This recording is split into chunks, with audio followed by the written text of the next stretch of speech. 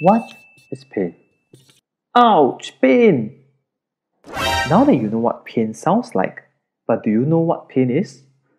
According to the International Association for the Study of Pain, pain is defined as an unpleasant sensory and emotional experience associated with acute or potential tissue damage.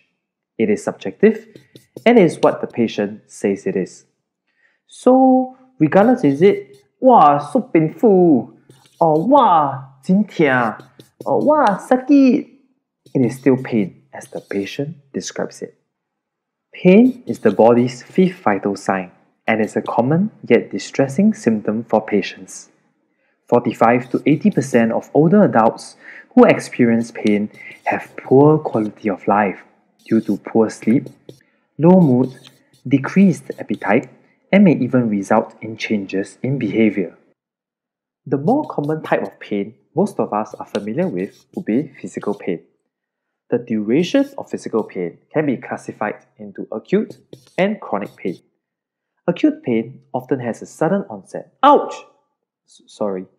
and is localized. It usually lasts less than 6 months. Chronic pain is a prolonged pain of an illness or injury that lasts beyond the usual healing time, usually more than 6 months. Not so much as an ouch, but more of an ouch. Get it?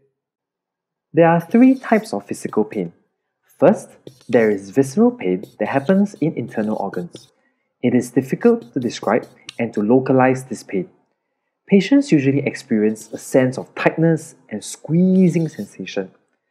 Remember the time when you worked so hard, you skipped your meals, and you end up having gastric pain? Now that's visceral pain.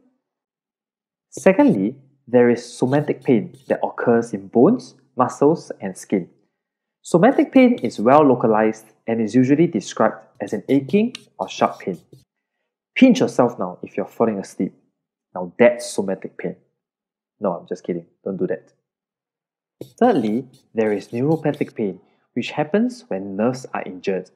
Common descriptions include feeling like pins and needles, shooting pain, and burning pain. Sit in the same position and watch this video for another 20 times without moving, and you will feel neuropathic pain creeping up your legs. While physical pain is highly noticeable, there are other aspects which may contribute to pain. Psychological pain results from unpleasant emotions experienced by patients, and these feelings differ in individuals. They may feel fear, hopelessness, or anger at delays in diagnosis or treatment failures. Spiritual pain happens when patients are faced with existential crisis. They begin to question their personhood, such as, "Why is this happening to me?"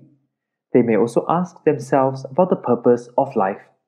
Similar to how you feel when it's raining heavily outside and you have to get to work instead of sleeping in, and you ask, "Why me?" Social pain arises when patients have worries about their families, the loss of their jobs and income, or they may feel sad that they lose their roles in the family.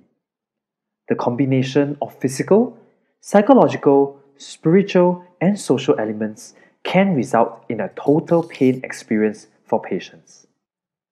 In summary, pain is a common symptom among palliative care patients. Through timely identification of pain, it allows healthcare workers to assess and treat pain appropriately. For more information on assessment and treatment of pain, check out our next few videos. See you!